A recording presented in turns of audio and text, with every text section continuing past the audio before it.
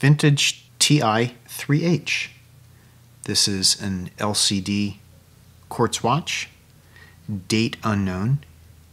Let's pop it open, see what it looks like inside. Overall, it looks like it's in pretty good shape. I'm assuming this is the original bracelet that came with it. As you can see, it has a very customized taper, and overall it looks like the plating is in good shape. Let's see if we can get out these spring bars. Okay, we've got one. Yeah, there's lots of spring left in that bracelet. Now this is an interesting feature. Only one side of the inside of the bracelet is exposed to the spring bar. Do you see that? There we go. How are we doing on dirtiness? Not bad. I've seen much, much worse. Maybe a little bit of a dent right over there by my thumb, but that's nothing. Once we get a little shine on this, it will spruce up. Let me point something else out that's nice. Very often on the edges, you get the greatest area of wear, and this is very clean. I mean, that gold plating just wraps right around. I'm going to do a little clean as I go. If you're wondering, by the way, I never really make mention of this.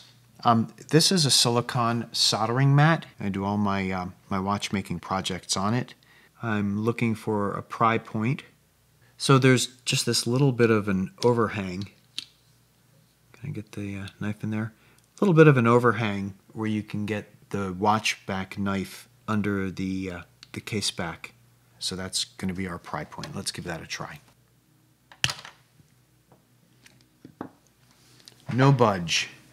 I feel like this has become a theme on my channel. Is it's hard to get off these backs, but maybe that's pretty common. I'm gonna try what I tried last time. I'm just gonna put a little bit of isopropyl alcohol around the edges and see if that doesn't work as a solvent and dissolve a little bit of whatever might be holding that back on.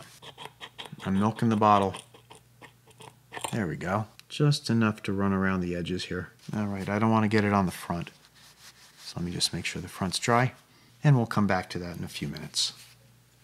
I put a spring bar in just to give me a leverage point, and I have a little bit of a more aggressive watch back case remover. And I'm bending my spring bar. Okay, seemed like a good idea at the time. Let's see if this will work. Yeah, it did. First look inside.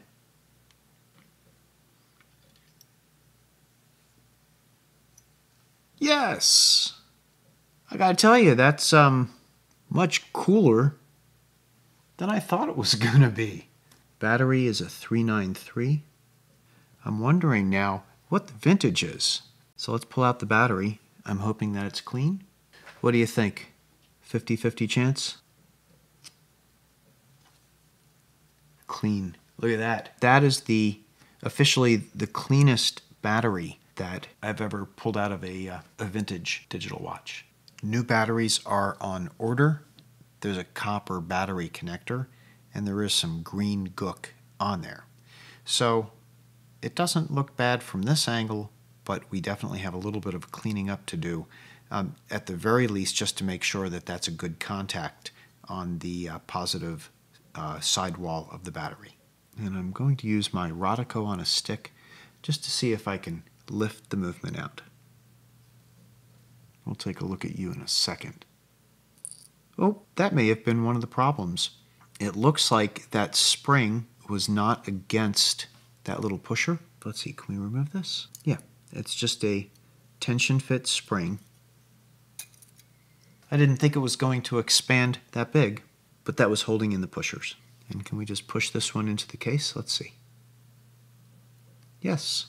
Another look at the case.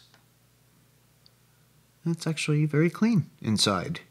The glass crystal, I'm guessing it's glass. Let's see.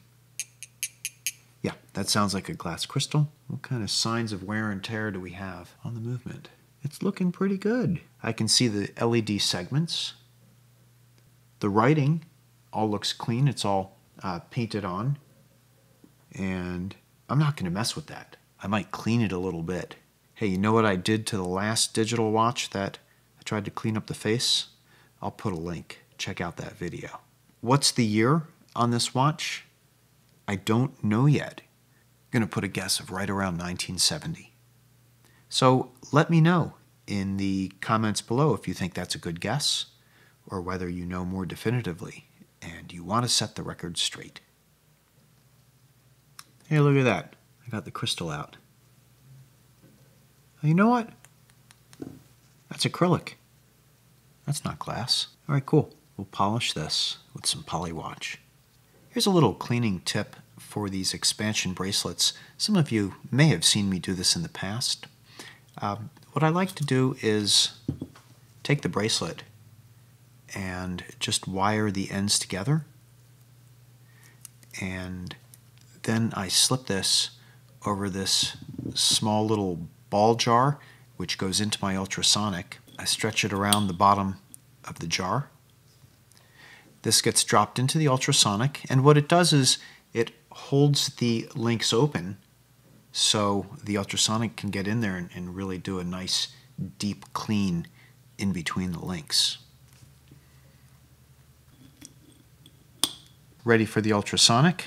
Wash up the case, and you know what? This one has a weird like rubber washer, insulator, shock absorber on the back.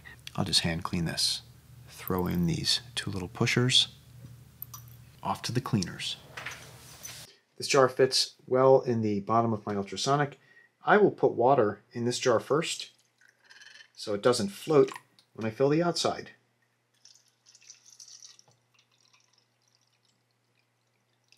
Add some of my magic soap. Add a little bit of grease cutting, simple green. Flip it and run it. Oh, it's looking nice and murky. And I'm gonna flip it to a Mobius 180. Put it back on with the gold side out. Give it another cycle. We're gonna take this all out. Let's dump out the parts. So we will bring everything over to the sink and give it a good rinse. Let's take a closer look at the time module. Right now I'm looking at it under the microscope. First thing I'm looking at is the cleanliness and condition of the display and whether or not I can see any dirt underneath it. It looks like the dirt is mostly on top. A little blow. So one of the things that we might do is just clean it up just a very little bit. Of more importance, we need to clean up the plus battery terminal. As you can see, we have what looks like a nice layer of oxidation. It doesn't look like it got further than that. So fingers crossed. Now, do we want to pull off the circuit board to take a look under it? Part of me does, but then part of me says, no, Mike, don't break it. So right now, there's clips around the outside. These little clips push off to the edge. Another clip there, 3 and 4. But in addition to those clips, it looks like there's these plastic rivets. And they look like they are posts going through, and they stuck up through holes to align the circuit board on top of the module. And then a hot press or something melted them and pressed them down. So I don't want to have to break these off. I just want to knock off any of these that are a little bit loose. And then I'm going to come back here with a cleaning swab with some distilled vinegar. This buildup is alkaline and the vinegar is acid. So vinegar can neutralize this type of battery buildup. And I'm keeping the movement pointed down because I don't want gravity taking those little chips up into other parts of the movement where it could cause problems. But if this was a mechanical quartz watch, like with hands and a train of wheels, then you definitely don't want to get your little battery crumbles on those parts. And I'm just going to give it a very light puff of air, trying to get it out of the watch and have it land on the work pad and not atomize it because I don't want to be breathing it. Once we get this little battery well cleaned up, we can put in a new battery and see if the watch lights up. Just a very little bit.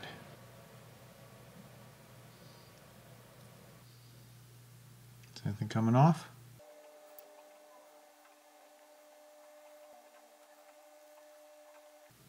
Yeah, it's much better as the back side. A little bit on there. There we go. There's always one stubborn little crumb. It's battery time. There's our battery. Never heard of them. I got 10 for like $5. This is again a 393 battery. Is that making good contact? And, oh, hey, there we go. You know what? The contact wants to be a little bit better. Hold on. Let me knock this out. It's connected very loosely by that thin piece of metal. So I'm just going to see if I can shape it a little bit better with these round-jawed pliers.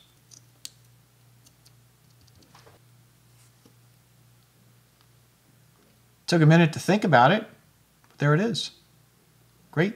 We've got a display. So since we know that it at least lights up and shows us zeros, I don't mind the time spent to clean up the case and clean the watch up a little bit more. Let me take the battery back out and just see if I can pull it out with a piece of Rodico. Okay. And it looks like there's 4 mounting points for the faceplate. 1, 2, 3. Well, I guess there's only 3. I wonder whether this is just a friction fit. If it is, maybe I can ease it away from the module.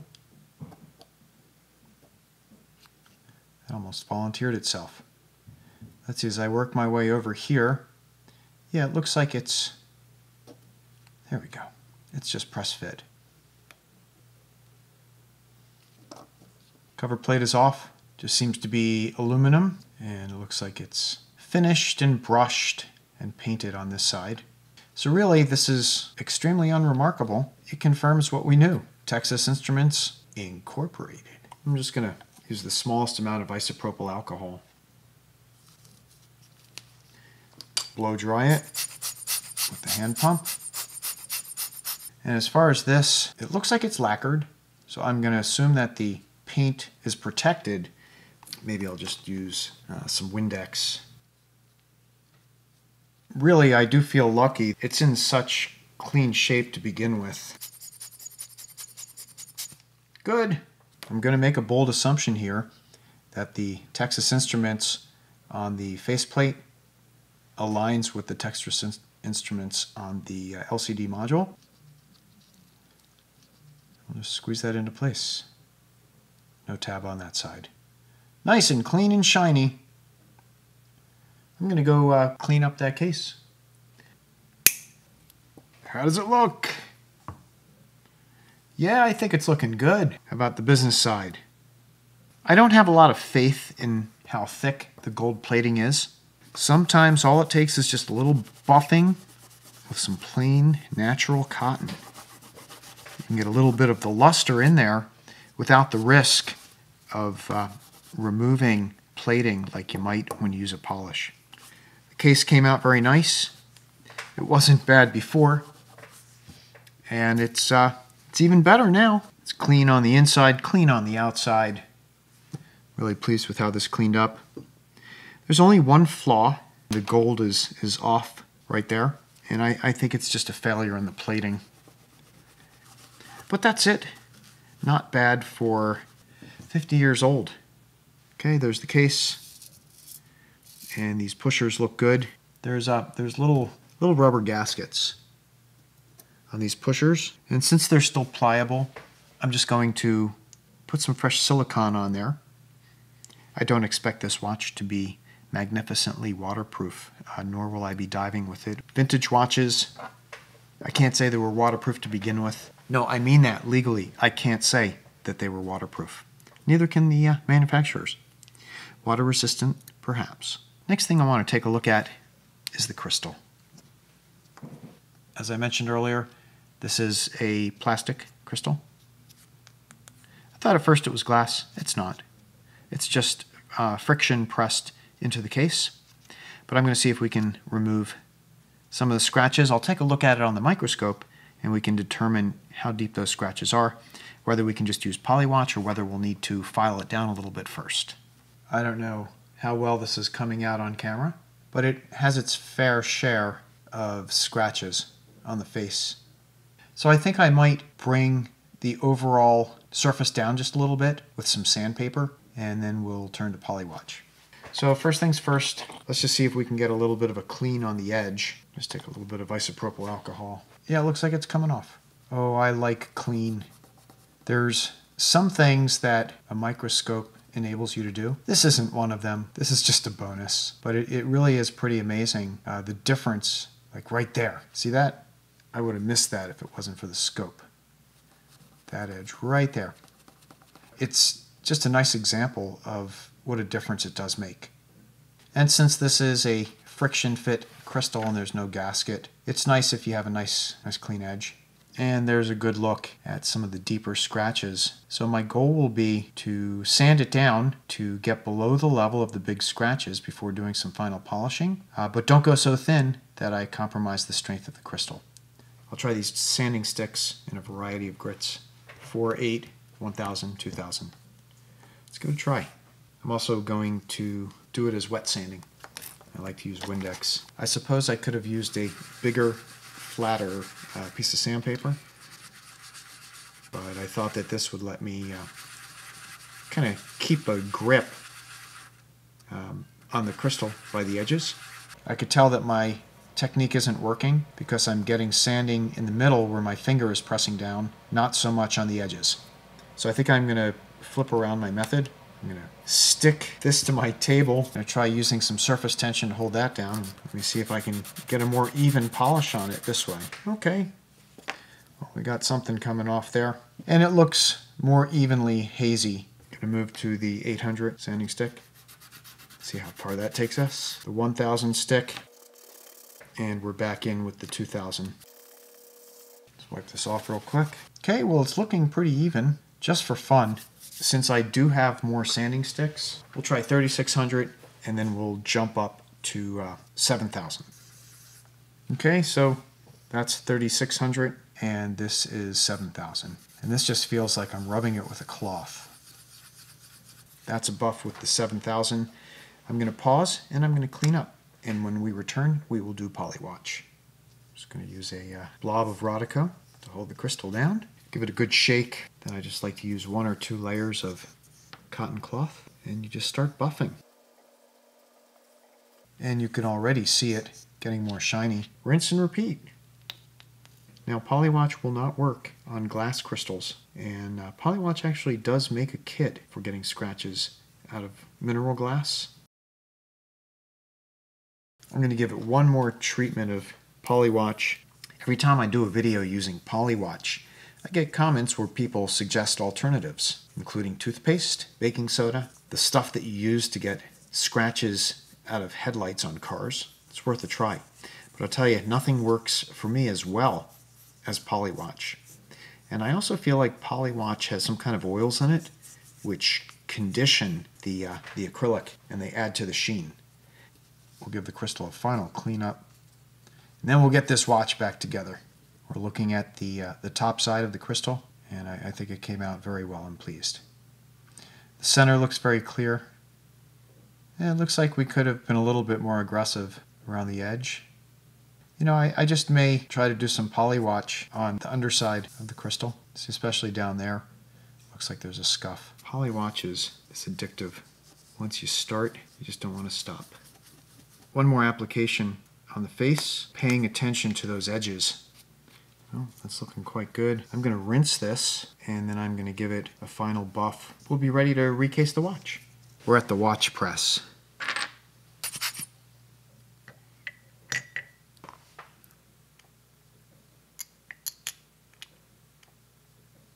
Just to make sure we don't leave any marks on the crystal.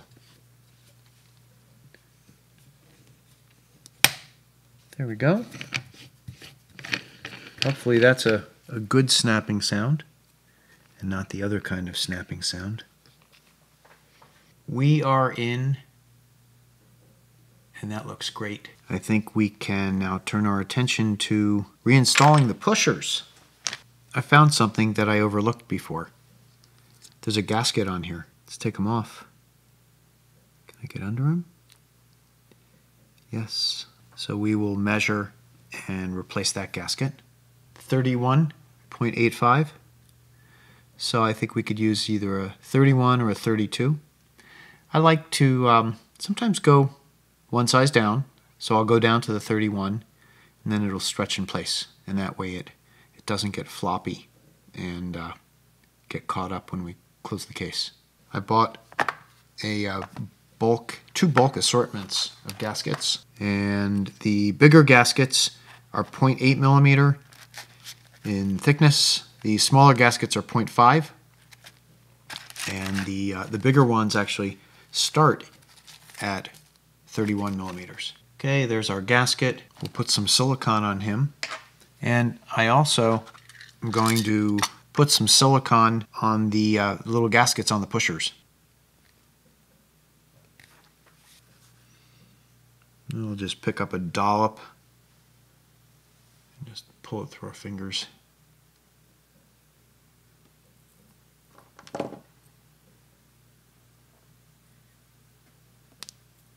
So here's the pushers. So let's get a little bit of silicone on here.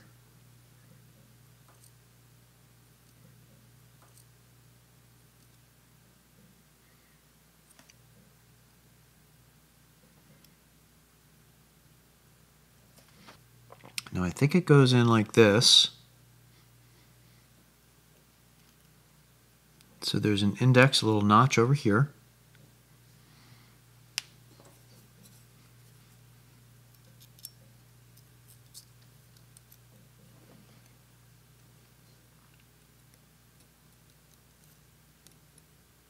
And with the spring in place, okay, good, we do have spring action. It's time for us to clean everything up. Make sure there's no signs of dust on the inside. Final clean on the watch module.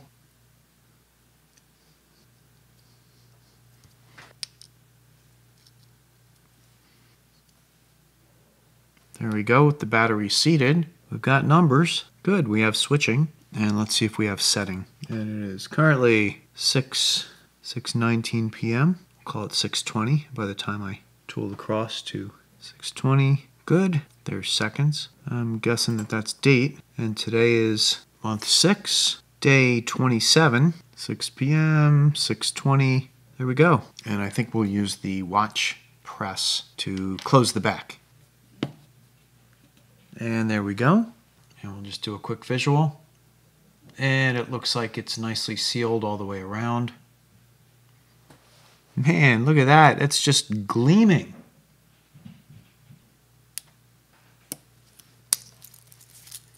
Out with the old. Give this little cleanup. Flip the strap. Look at that shine. Look at that clear crystal and readable display. Hey, honey. Look, you're the first human to see this. I just finished this. Yay! That's my enthusiastic, supportive wife. She said yay. Do you like it? Yeah. There's so much shine on this watch, I'm afraid that people's phones might like burst out in flames from... It's just too much bling. It's too much bling, yes. Bling, bling, bling, bling. Here's what the button presses get you. There's the time, 6:35. Press it once, you get the date, 6:27. Returns to the time. Press it again while it's showing the date, and it goes into seconds. Well, thanks for joining me on this vintage Texas Instruments LCD early digital watch project. Look at that shine. Love it. I'm Mike. The channel is Watch with Mike. Thanks so very much for joining me. If you like this kind of stuff, give it that thumbs up. Consider subscribing, and I look forward to your comments in the place below. Until our next time together, take care.